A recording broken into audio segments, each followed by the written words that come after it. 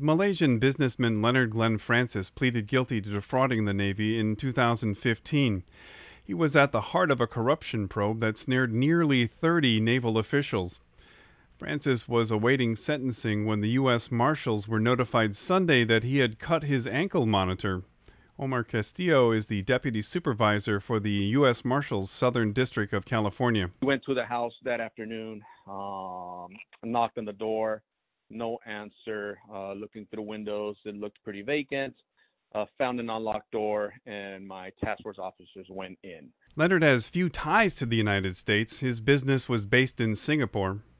He lives with 3 of his children who are Filipino. Neighbors told investigators they saw U-Haul trucks parked outside his house before he left. Finding out about the U-Haul trucks and knowing that the house was empty, he's had some time to plan this out. So we are definitely leaning towards him possibly being on the international side. And we're basically pursuing some of those leads. Dan Grazer with the Center for Public Integrity says this twist may make it even less likely that the Navy will learn the lesson from the largest corruption scandal in Navy history. I fear that Navy officials are going to view this last dramatic turn in the case as an opportunity to close the book on it.